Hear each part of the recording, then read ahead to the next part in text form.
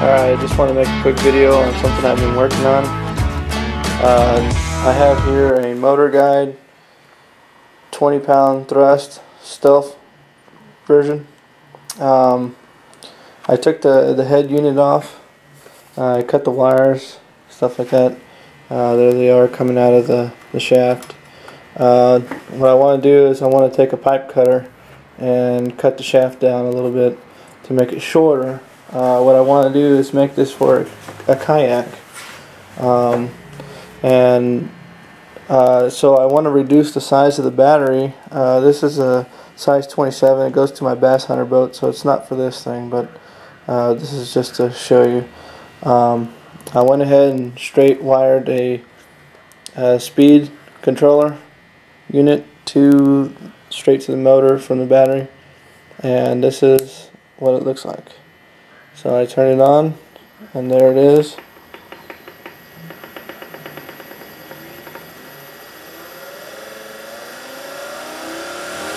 And that's full speed.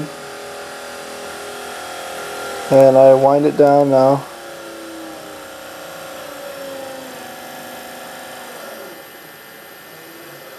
It's about halfway right there.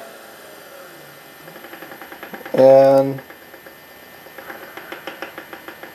the nice thing about this is that it saves power, the power consumption.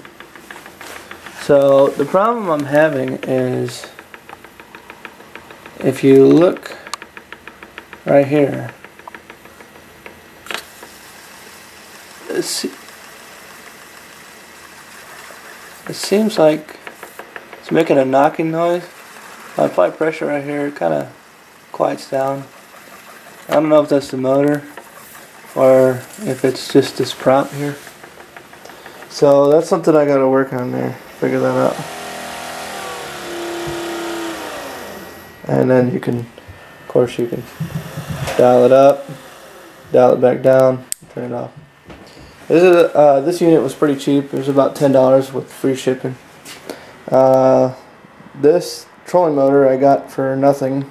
I bought a John boat years ago, and the guy wanted to sell the trolling motor and John boat for $150, and talked him down to $100. So I always figured I got the John boat for $100 and got this trolling motor just for nothing. So anyway, so what I wanted to do was incorporate this speed controller into this head unit, and what I want is the forward and reverse. So I was going to just kind of use the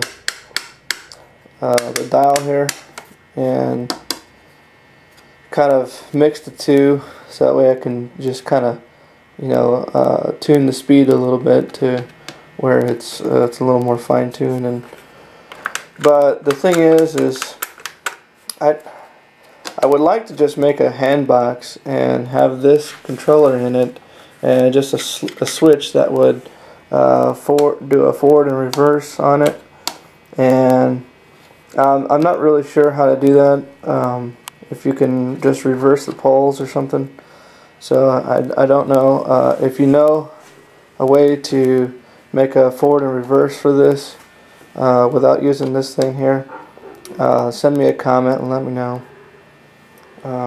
So that's about it. Hopefully I'm gonna make another video when I get it finished up, and then probably make another video once I get it onto a kayak. I am saving up for another kayak, so hopefully I can get that going. But it's a slow process because, you know, I don't have a lot of money. So anyway, but I just kind of had this troll motor laying around, and I've always wanted to convert it into one of these kayak trolling motors, you know, with a controls variable speed. So I guess I'm just tackling that project, and just kind of wanted to share this with everybody. Anyway, that's about it for now. Thanks. Bye.